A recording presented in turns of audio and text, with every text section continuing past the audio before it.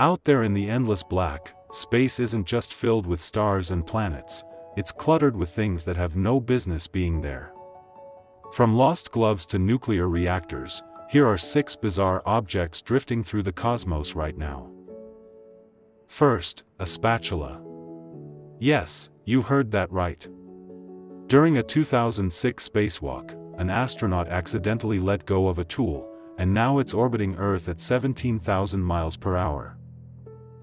Second, a bag of trash. In 2008, astronauts tossed an entire garbage bag out of the ISS. It burned up eventually, but for a while, Earth had its very own flying dumpster. Third, a Tesla Roadster. Elon Musk's cherry red sports car, complete with a dummy in a spacesuit, has been cruising past Mars since 2018. Fourth, a lost camera. In 2007, a $100,000 Nikon slipped away during a spacewalk.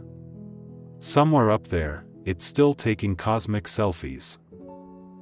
Fifth, a Soviet nuclear satellite.